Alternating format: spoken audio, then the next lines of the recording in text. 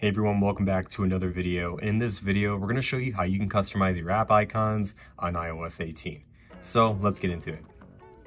With iOS 18, Apple introduced the ability to customize your app icons more, including where you can move and place your applications.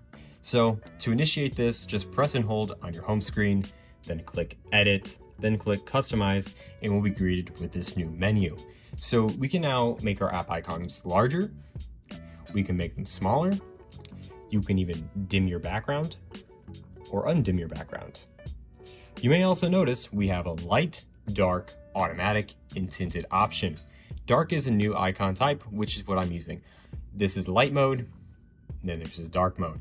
I honestly prefer the dark mode, but you can make your pick. And we can also have automatic, so your iPhone can automatically shift depending on the time of day. So if it's light outside, your icons will be light. If it's dark outside, your icons will be dark. And this will all kind of sync up with automatic switching for dark and light mode on iOS.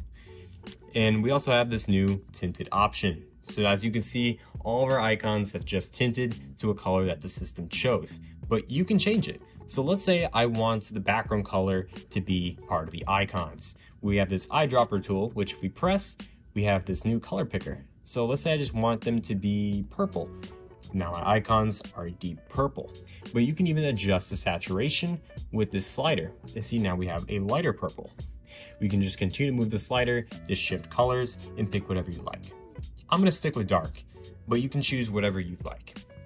And as for moving icons, we can now move our icons in many different places. So if I want this icon to be in the middle and I want to have no icons here, but I only want them to be on the side, I'll be able to do that as well. I don't have a good area to demonstrate it with, but you can move them around more freely, as you will see as you play with iOS 18. And that's all you really need to do to customize your icons on iOS 18. Hope you guys found this video useful. Subscribe for more videos like this, and I'll see you in the next one.